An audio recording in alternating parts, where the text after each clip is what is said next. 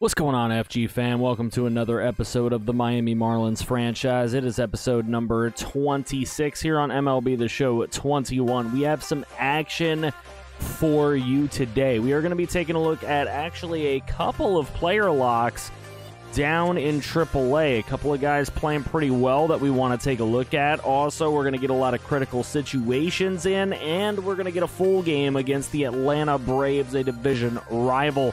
Get a chance to see all that and more here on this episode. Don't go anywhere.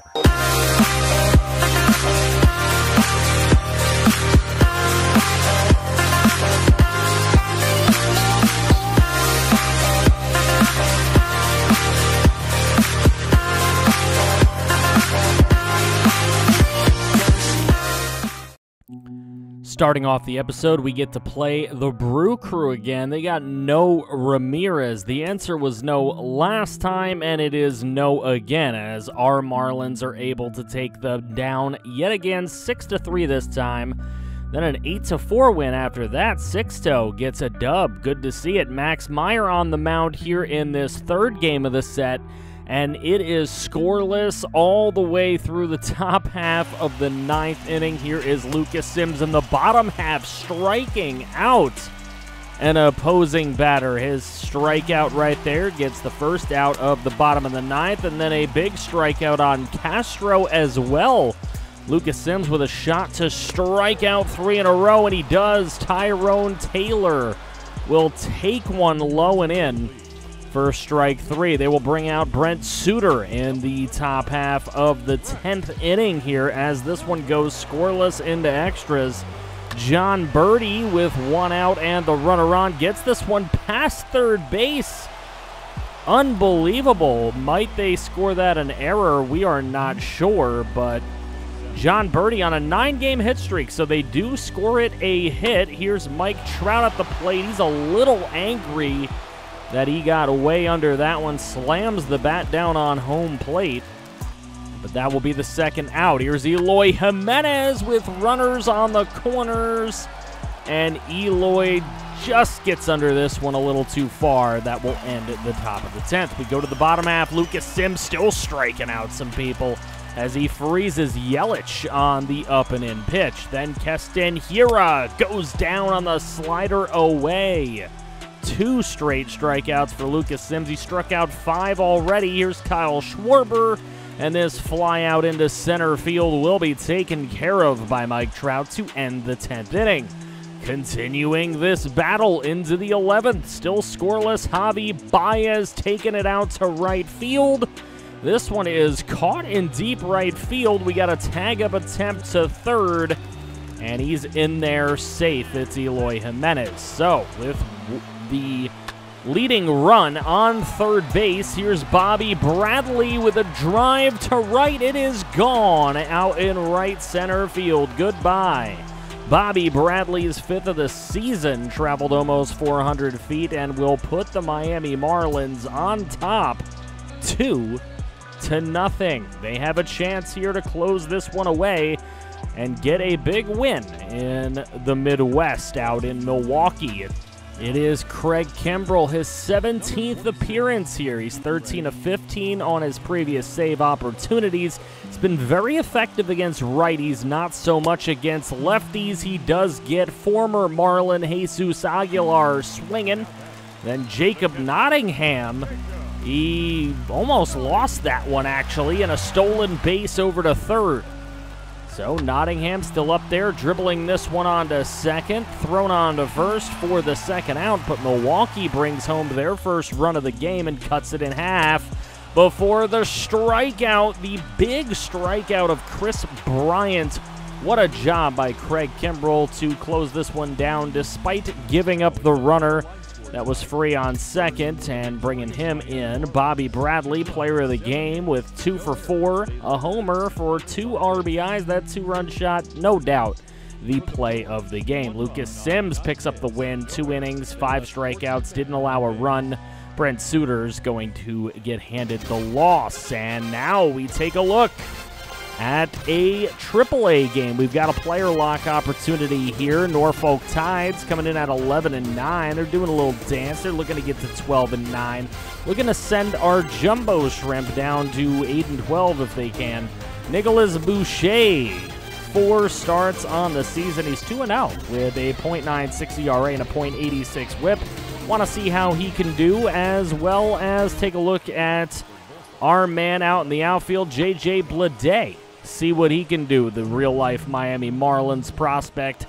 They're making a nice defensive play out in right field for the out. Then up at the plate in the bottom half of the second. He's got a .308 average right now, but it's about to get a little worse because this wasn't the best day for J.J. Bleday. There it is, a pop fly out into left field. Then in the bottom of the fourth with nobody on, this one dribbled on to shortstop. That would be thrown on to first and get him out as well. 2-0 game for the Tides into the bottom of the seventh. Here's Bleday taking this one oppo field out to left. That one is caught as well. Just couldn't get anything going there. And then in the top of the ninth, out in the outfield, a nice play here, getting under that one to end the top of the ninth. Then he would have an opportunity in the bottom of the ninth, and a diving stop did not prevent Bleday from getting on the bag. So a 2-1 game here. Jacksonville Jumbo Shrimp with an opportunity up at the plate. This one dribbled on, and there is the out, and that would end it. 2-1. Norfolk Tides come away with a really closely contested game here. They get the win on the road here against our Jumbo Shrimp. Nicholas Boucher is saddled with the loss. He went 6 innings, only gave up 2 runs, only struck out 3, though. Adrian Cruz gets the win. He went 8 2/3, only giving up 1 run with 7 struck out. Olander was 1 for 3 with a double. Bobby Robinson with our solo RBI. And Richie Hawkins not too bad either. We continue on. We got another critical situation opportunity. Mike Trout's on third. Josh Hader is the pitcher. And Michael Conforto is the South Bend shovel slammer, if you get that reference, as he slams the crap out of this thing out to center field, 428 feet. It is his 7th homer of the season. I don't know how many walk-off homers it has been. If somebody wants to count and be smart and put that in the comments section, not only will I call you a smarty pants, but I will also say you a real one. But there it is. Michael Conforto with another big-time homer. Now, this one not quite a walk-off. Craig Kimbrell's going to have to shut the door down. He's 14 of 16 on save opportunities. This will be his 18th appearance. And he gets Ramon Urias swinging on the up and in fastball. So that's 1 away in the bottom half of the inning. Here's Tyler Flowers dribbling one on to short. Javi Baez charges it and throws on to first for the 2nd out of the bottom of the 9th. Last potential out here, Willie Castro right on to third, and Brian Anderson makes a nice play to end this game. Manager Don Mattingly starting this team off the right way as the Marlins score 3 in the top half of the 9th to win this thing 4-3. Mike Trout, player of the game. He had a triple, an RBI triple. Guillermo Marquez picks up another win. He pitched an inning, giving up a run, only gave up 2 hits. And Josh Hader, unfortunately, saddled with the loss. Kimbrell gets his 15th save on the year. Conforto with another bomb yet again. He was only 1 for 3, but he had the most memorable hit of the game, a 2-run shot. Trout and Bradley with the other RBIs. Syndergaard started this one. He went 7, gave up a couple. And then for Milwaukee, Bryant, Aguilar, and Urias with the RBIs in this one. Yelich stole a base, and Francis started this one. 6 2/3 he went. Game 1 against the Braves gets 1, so here we are in this 2nd game of the set. Hoping to win this series here, this 3-game set, at least take 2 out of 3. Mike Trout, Michael Conforto warming up together in the outfield. They have been catalysts of this offense this season. And it is Sandy Alcantara, who has had a very surprisingly great start to his season. 3.13 ERA, he's 3-0, but something's got to give because Mike Soroka is 3-0 as well, and he has a 2.67 ERA with an even better whip. Here's Michael Conforto hitting this one up the middle into center field with 2 on. That's going to drive home a run and leave runners on the corners here in the bottom of the first as the Marlins take the lead, and it's Javi Baez driving home another run with a ground ball down to third base. So still 2 on with 2 outs, but it is now bases loaded after a walk, and this one up the middle back to the pitcher will take care of it. And Mike Soroka done after giving up 2 runs here. He's finally done in the first. Here's Mike Trout with a slammer up the middle, and it will just get over the center field wall. Goodbye. Solo shot for Mike Trout, his 8th home run of the season, and the Marlins extend their lead to 3-0 off of the solo shot. So Marlins doing what they had some trouble doing so far in this franchise mode, and that is taking down the Braves seemingly with ease. There's another one going over the left field wall, and that's Bobby Bradley, who's been hot the last couple of games. A 2-run shot for him, his 6th of the year, and that's something that had to give at the start of the game, has been given on Mike Soroka, and that is a pounding. So it's 5-0. We go to the top of the 6th inning, and here's where Alcantara starts to kind of go haywire every once in a while. There is a double all the way up to the wall. A 1-out double. Now with 2 away, and that runner on second. This is a misplay by Conforto out in right field. Sun got in his eye, and that is where the Braves will score their first run. It is an RBI triple for Ronald Acuna Jr., his 2nd triple of the season. We go to the top of the 9th, and here is an opportunity for the Marlins to take this one down. It's Guillermo Marquez on the mound. There is out number 1 in the top of the 9th. After a walk, this one is hit dead center field, and that one will be caught out there for the 2nd out of the inning. So now, last chance. It's an away slider that will get him, and Guillermo Marquez has shut the door. Alcantara's happy. Gave up 1 run today. 2 big hits, a double and a triple back-to-back got that done against him. Dansby Swanson with that double, Acuna with the triple. Only 5 hits total for the Braves, 3 of them against Alcantara. Soroka taking a big loss. He went 4 innings, gave up 5, and Trout is the player of the game with a solo home run earlier. So Acuna with a triple and an RBI in this one. Soroka, of course, taking that loss. His ERA balloons to 3.58. So going up almost a whole nother point.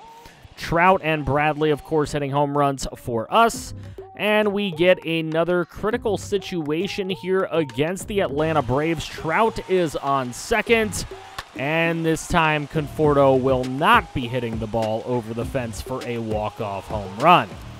So, with Conforto out, we've got to rely on some others. Here's Brian Anderson, and a chopper down the third baseline is taken care of, and the Braves do come away avoiding the sweep.